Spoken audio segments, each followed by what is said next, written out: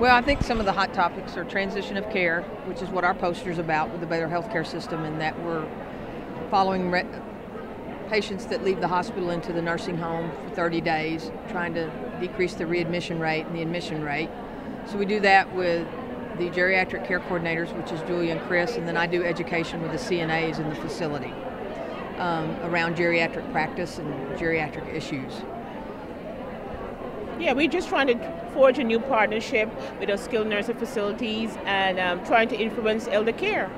One of the things that we've learned as we've gone out into the skilled nursing facilities is that there's a great thirst for knowledge, and we can share with them what we've learned in the hospital setting, and we can share with them what we've learned through research.